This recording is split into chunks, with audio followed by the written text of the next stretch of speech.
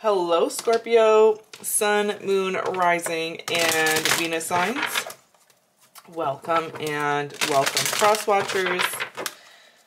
Let's take a look and see what's manifesting for you in June. Any messages, advice, everything you need to know. All right, we'll take a look and see what's showing up around you as well. So this could be someone on your mind and how it may be possibly affecting your energy. All right. Don't forget to practice using your discernment. Take what resonates, leave out the rest, and like, comment, subscribe. Share the video if you feel like it relates to anyone you know. And don't forget to follow me on all social media, TikTok, Instagram. I am Spiritually Goldie on all platforms. If you are interested in a personal reading done by myself, I will leave all of that information in the description box below for you all, with the link to my website, spirituallygoldie.com, for you to view all of the different options for readings. Guilty. Some of you, I see you feeling guilty about something. Some of you may be carrying a guilt wound. It may not be necessarily that you did something wrong, but you could just be feeling guilty for, it's like the wounded part of you that feels guilty for something. All right. It feels like,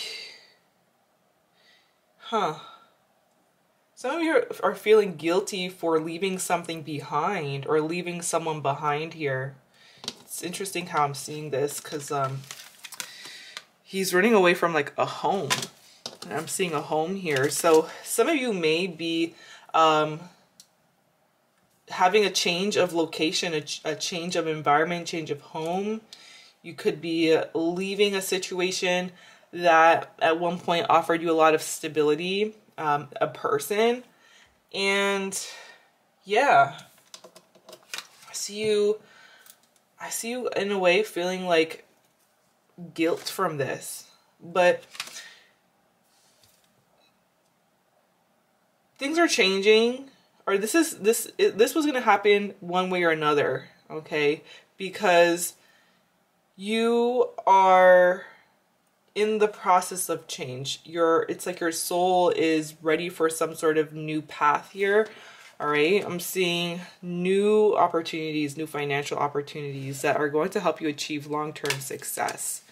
Eight of Pentacles. I see you really working and hustling away, really focused on like proving to yourself that you can create the life that you desire. You can create a secure and stable future for yourself. You can create the resources that you need. It's like you're really focused. Yeah, it's like you got something to prove here. And I feel like this is you trying to prove to yourself that you made the right decision, or that you are making right decisions by transitioning from one place to another. Okay. There's some sort of communication coming in. There's a message from the heart. Tell me about this communication coming in. Okay. Something about your health. Communication coming in when it comes to health, when it comes to making that in the end, I see you taking some sort of this advice and making some sort of changes within your own body, within your own mind. Okay, I feel like you're ready for a level up. Okay, you're ready for a level up, and this isn't something that you need to feel guilty about. We all change. Things are not meant to stay the same, and we're not meant to stay the same. We're ever growing. Okay, okay. Don't feel bad. Don't feel bad about these opportunities in front of you. Okay, you got opportunities. And I see you have something solid. It's like you're ready to explore something new. You're ready to invest into different seeds, different offers to see what ends up growing. For some reason, I'm hearing growing through the mud. Growing through the mud. I don't know what that's about, but yeah, you may feel like you're in a sticky situation, but you're growing through it, and that's the best that you can do. You have, I'm saying 7-7, and it feels like you are contemplating on making a choice here, contemplating on committing to something fully, wholeheartedly, and doing what's best for you. It feels like you're doing what's best for you, and it's like that wounded part feels guilty for doing that, or the wounded part feels like you're doing something that's selfish, but you're doing what's best for you. Sometimes you gotta be a little bit selfish, okay? Especially when you are trying to get away from an icky situation, okay? I feel like there's someone around you who is, I'm seeing like a really rebellious type of energy coming from this person. Like they're someone who likes to make bad decisions, okay? They like to make bad decisions, and you're like, yeah, I cannot be here. I cannot. Okay. Something's coming to an end here. Something's coming to an end. I feel like you're giving someone a wake-up call that they very much needed, okay? So I do see someone making some sort of plan towards you. It does look like in the month of June, they're kind of like waiting for something, looking out into the future with you, waiting for actions, waiting for communications. What is this person waiting for? What are they waiting for? A decision, Two of Swords, Two of Pentacles. Okay, a decision on if this is going to work out, if this is going to be something that can, that's something that can be balanced, something that is also going to be a priority. Okay, I feel like someone's kind of waiting for you to make a decision here. If you have someone in mind, Scorpio, think of them, and let's take a look and see how they feel about you in the month of June, the situation with you, the person on your mind.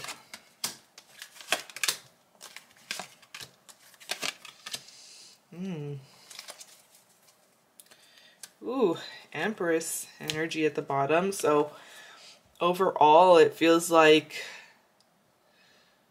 someone is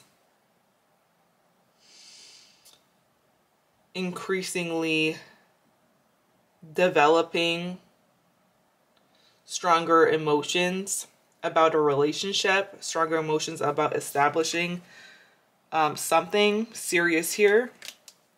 And the Empress is the mother of the deck. She is the wife of the deck. And I feel like someone here is wanting this to move in a direction where things are getting more serious, where things, where the situation can be nurtured towards a celebration, a big party, Four of Wands, a get-together, home. Okay, someone's wanting to talk about a home together, gathering under a home, under the same environment. And we got the Three of Wands and the Four of Wands. So yeah, someone's waiting for like that next step in the month of June. The actions look like they're kind of showing up in a way that is establishing something more serious between the both of you, something more passionate.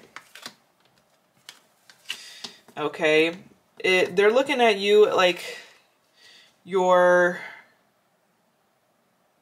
slowing down, or there's like there's a block when it comes to your actions here. Like you're not wanting to run quickly towards something, okay? You're not wanting to speed up when it comes to certain actions here. Or there could just be a delay. that they don't know about. Okay, kind of shows me that this person, they feel like there's a level of like uncertainty, like they don't know